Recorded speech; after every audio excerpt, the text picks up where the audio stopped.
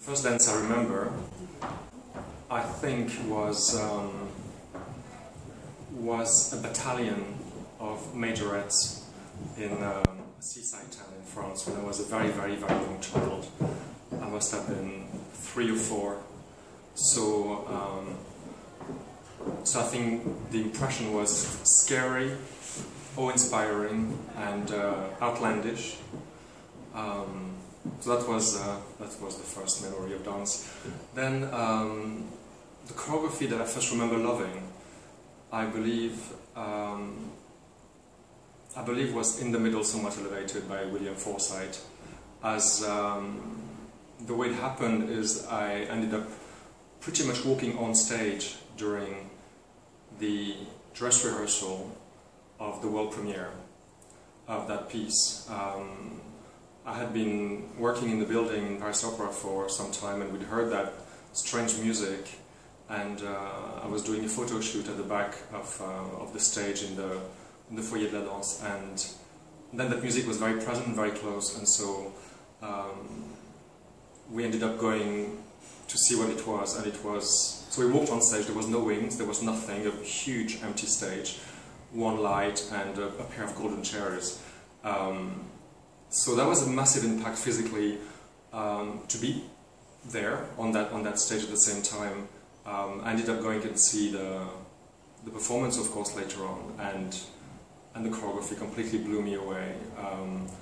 For several reasons. I think it's because it was absolutely classical in the very pure sense of the word, but it was also completely modern and reflecting who I was at that time, which was I guess a 16-year-old guy in Paris. So it meant a lot, and I think that's why the choreography was so striking. Throughout the years, it's never disappointed me. I'm actually going to see it later on tonight, and I'm really, really excited about it. So that's the piece of choreography that I first loved.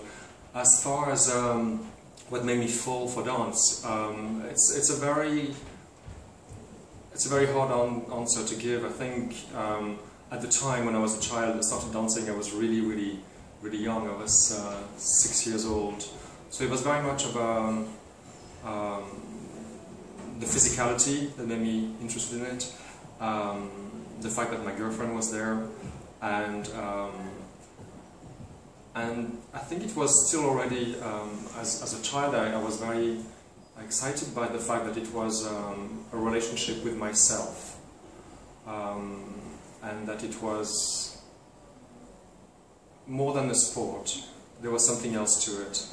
Then, as an adult and much later on in life, I realized that there were tons of other reasons why I fell for dance, and my mother used to tell me when she was younger, and she used to be a fantastic dancer, and in the 50s, in ballrooms, and so I guess there was a little bit of projection of that for my part, and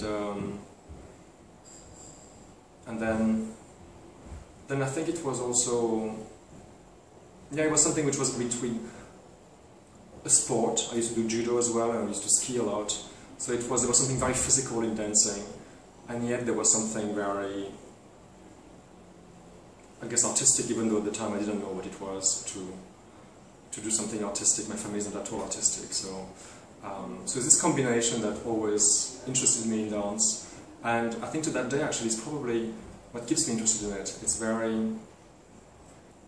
It's a bit the yin and the yang. It's very much, once you think it's purely physical in a movement, then it strikes you with its meaning and what it could signify.